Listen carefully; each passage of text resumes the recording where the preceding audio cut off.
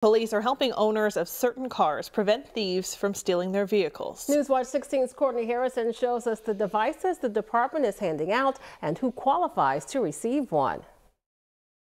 The Scranton Police Department has boxes filled with more than 250 wheel locks, free for residents who own specific Kia or Hyundai vehicles.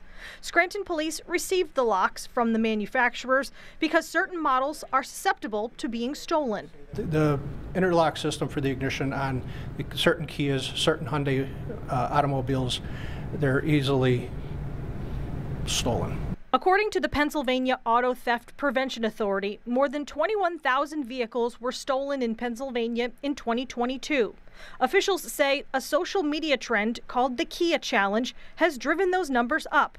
Tanya Price has a 2018 Kia Optima and didn't know how vulnerable her car was. Now I am, especially where I live in the city of Scranton and it's going around. Yeah, I'm concerned about my car being gone. It's definitely something of interest that I have no clue about.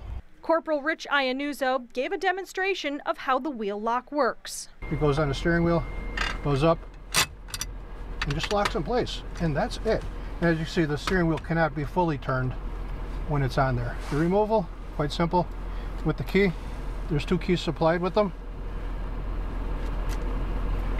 Turn it. Simple as that. A large yellow device on your steering wheel is a deterrent in itself, but there's nothing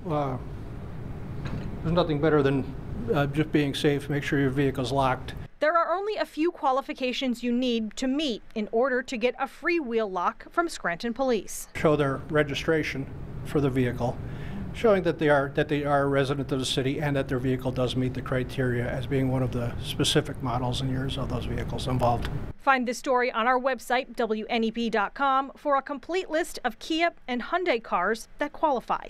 Courtney Harrison, Newswatch 16, Scranton.